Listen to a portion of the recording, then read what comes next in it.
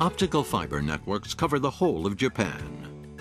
With current commercial communication systems, wavelength division multiplexing, where multiple signals of different wavelength are transmitted in a single optical fiber, is used for expanding transmission capacity as infrastructures in the Internet era.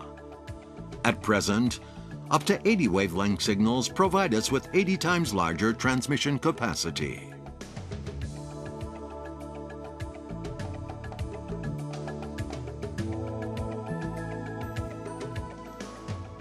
To achieve this, a device called an arrayed waveguiding grating, or AWG, is used to separate the multiple optical signals of differing wavelengths.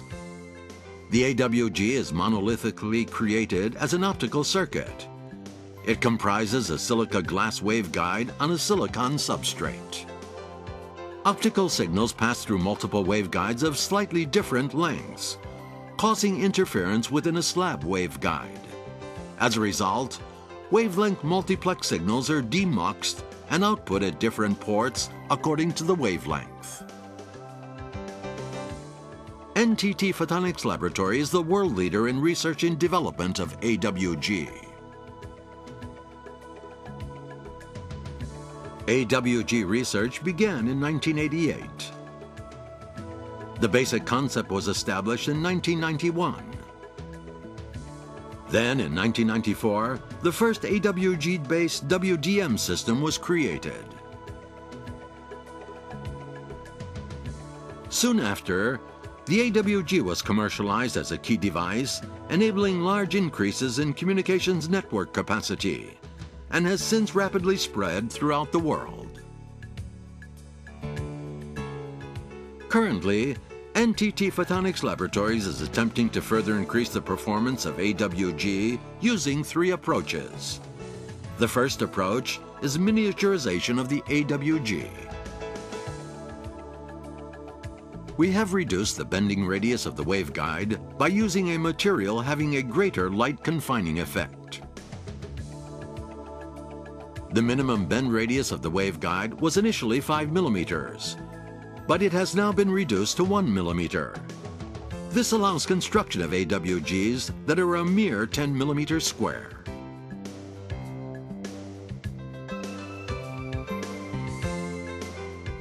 The second approach is the thermalization of the AWG.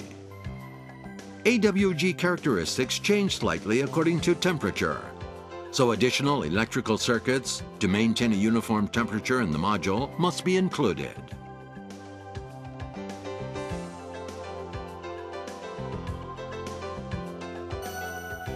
We were able to counter these changes by introducing a section in the waveguide filled with the resin having thermal characteristics opposite to those of the silica glass, canceling the temperature dependence and eliminating the need to control the temperature.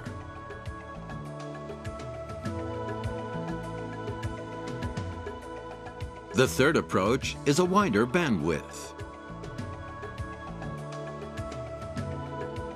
A 2-stage Mach-Zehnder interferometer is placed before the AWG, perturbating the position of the input light slightly. This can be used to momentarily hold the focus point, so that it can smoothly move around the transmission wavelength. This achieves a rectangular broadband transmission spectrum that makes possible ultra-high-speed transmission.